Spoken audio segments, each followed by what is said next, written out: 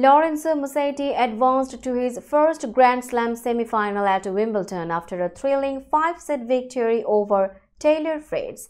The 25th-seeded Italian fought back from behind multiple times, showcasing resilience and skill under pressure. Musetti acknowledged the challenge ahead as he prepares to face Novak Djokovic, a 7-time Wimbledon champion.